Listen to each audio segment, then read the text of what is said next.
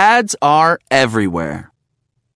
Would you believe that the average person sees nearly 3,000 ads every day?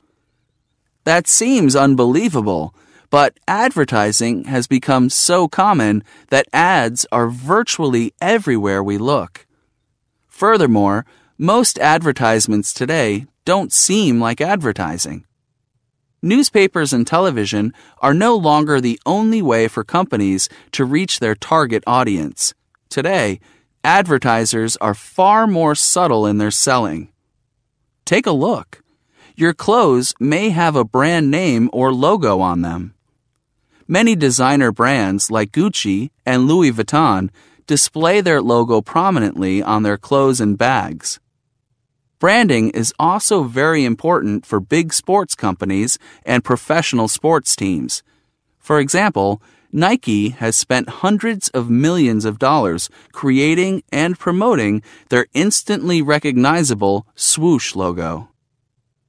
Your favorite forms of entertainment are also filled with ads. Companies actively seek to sponsor concerts and TV shows. For example, the Coca-Cola Company sponsored American Idol, one of the most popular shows on American television since its first season. Similarly, many sports tournaments would be impossible to hold if not for money given by sponsors, who want their ads clearly visible in stadiums.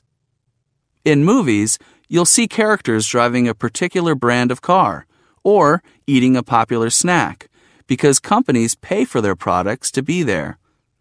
In the James Bond film Casino Royale, car manufacturer Ford paid about $22 million for James Bond to drive one of its cars, for only 3 minutes.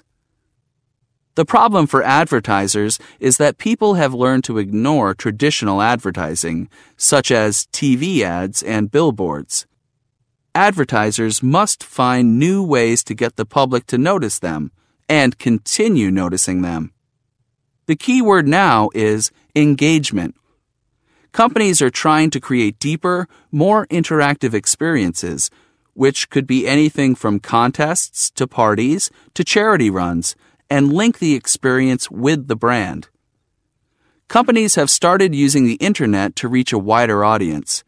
For example, brand websites can be accessed by anyone, anywhere.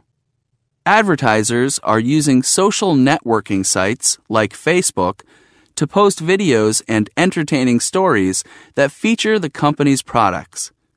Their goal is for people to share these posts with their friends and eventually reach millions of people. The energy drink company Red Bull has been very successful in creating online content that viewers respond to. By sponsoring and making short films focused on extreme sports like skateboarding and surfing, Red Bull has attracted more than hundreds of millions of views on its YouTube channel. Advertisers are finding new and different ways to grab our attention.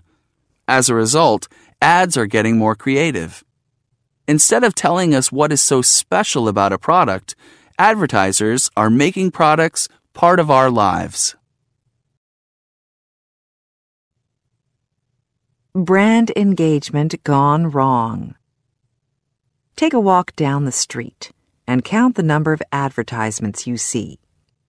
With so many brands and companies competing for your attention, advertisers have to work harder than ever. One popular method of engaging consumers is by holding competitions where consumers come up with their own commercials or slogans.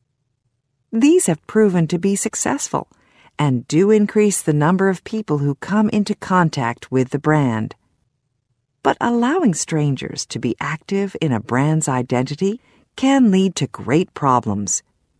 Here are 2 cases of advertising gone wrong.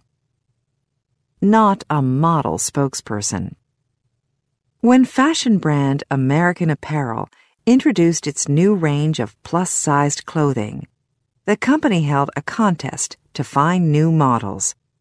In the contest, women could submit photos of themselves that showed off how nice the company's clothes look on larger women. But when the company advertised that it was looking for the next big thing, some women were offended because they thought the company was being disrespectful to women.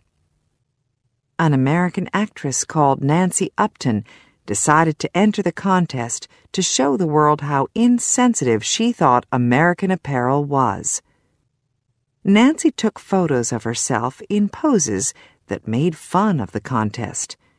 She wore American apparel clothes and copied the style of their ads, but also ate fattening food like burgers in the photos. The photos became an internet hit, and she won the popular vote. While American Apparel did not recognize Nancy as the winner, her photos started a big discussion about how bigger women were treated in fashion, and Nancy became a hero to many. Crashing the commercial. Car manufacturer Chevrolet thought they had a good idea. Organize a contest where people could create their own commercials for Chevrolet's newest and biggest vehicle, the Tahoe. The company supplied video and sound clips, and people could use computers to mix them and add their own text. The contest accomplished its goal of promoting the Tahoe, as more than 30,000 videos were made. While many entries focused on the best features of the truck, a few were less flattering. They pointed out that the Tahoe was bad for the environment and that owning a big vehicle can sometimes lead to unsafe driving. Unfortunately, the negative videos spread fast, and Chevy got as much bad publicity as it did good publicity.